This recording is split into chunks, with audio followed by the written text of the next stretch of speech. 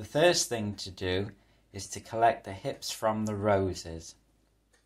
This would normally be done in the autumn or early winter, and the hips would normally be red or orange, but not always the case. Once you have collected the hips, you will start removing the seeds. They will be anywhere from white, but not always, brown, or in some cases black.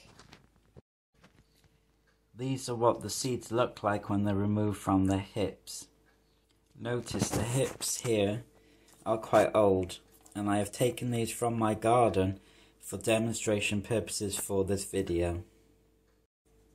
In some cases, the seed hip might be too hard, so you might need to use a knife to carefully break it open. Be very careful when handling a knife.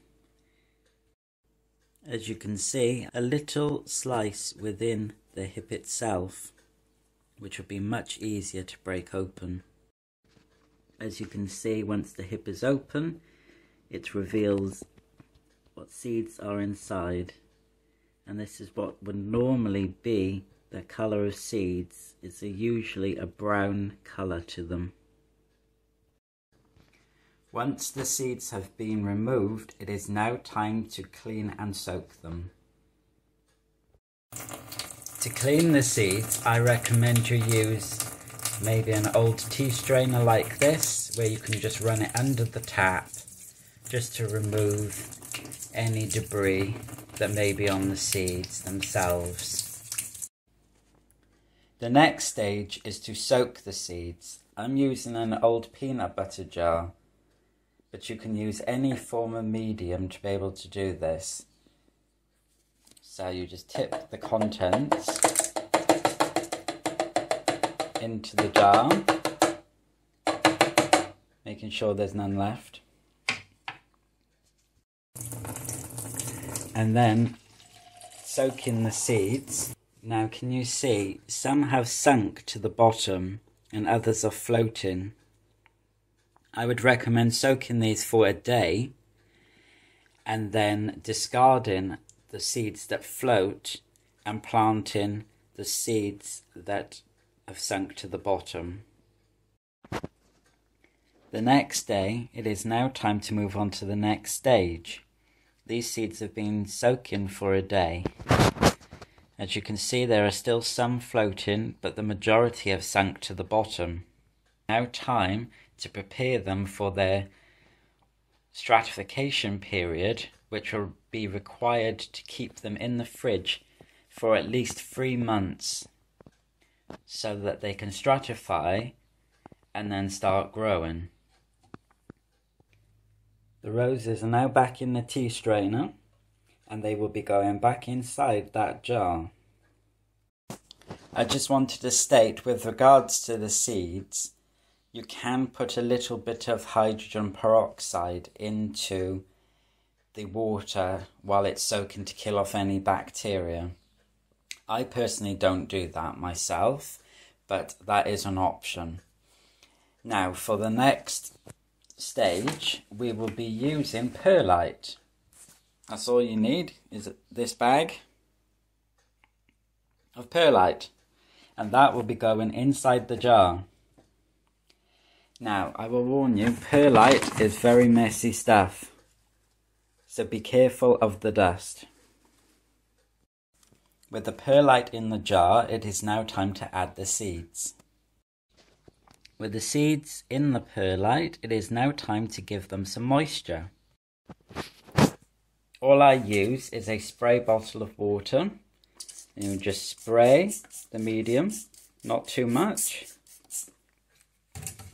Give it a little shake so that they get mixed in with the perlite, and just give them another spray. And that's it, that's all you need to do. And the jar will now go into the fridge where they can be checked on periodically.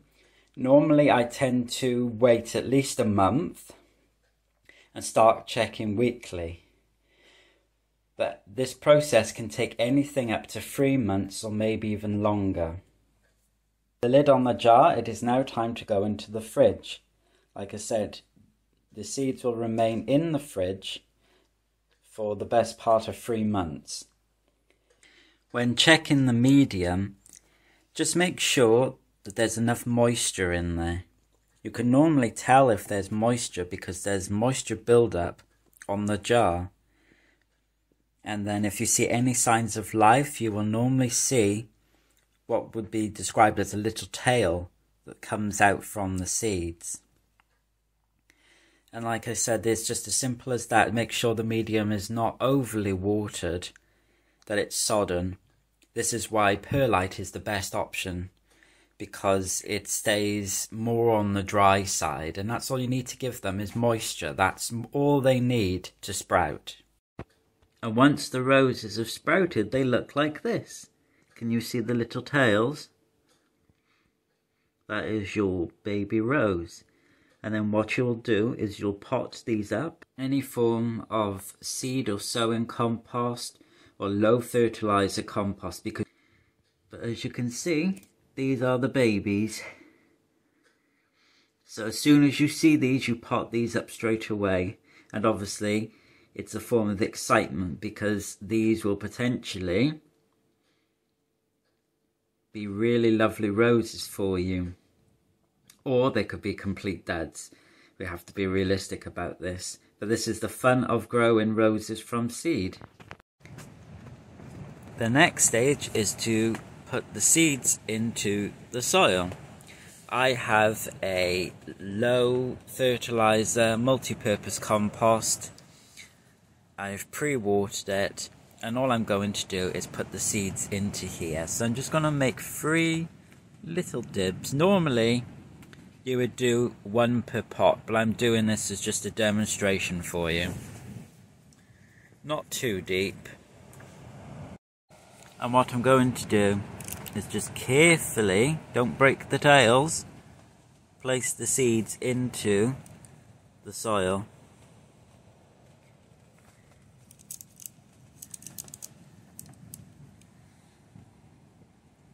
And just carefully cover each hole up. Now this has already been pre-moistened, so they don't need anything else other than water as they need it once they start growing. To give you an example, after a couple of weeks, your seedlings should start to look like this.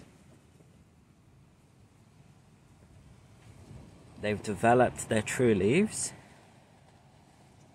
Can you see that's the cotyledons right there? That's the first leaf that you'd come to expect, and then these are true leaves. And then after about a month, you'll end up with something that looks like this. Much bigger growth. And here is generally where the bud will start to form. If you look at this one, that is your rosebud right there. So this one shall be in bloom soon, within the next couple of weeks.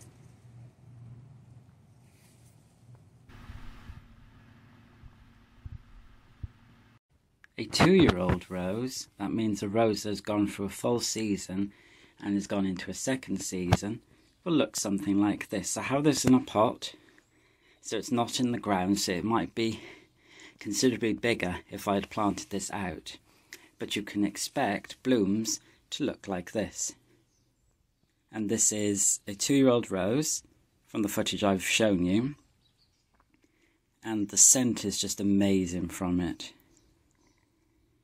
So this is a 2-year-old rose, as I said.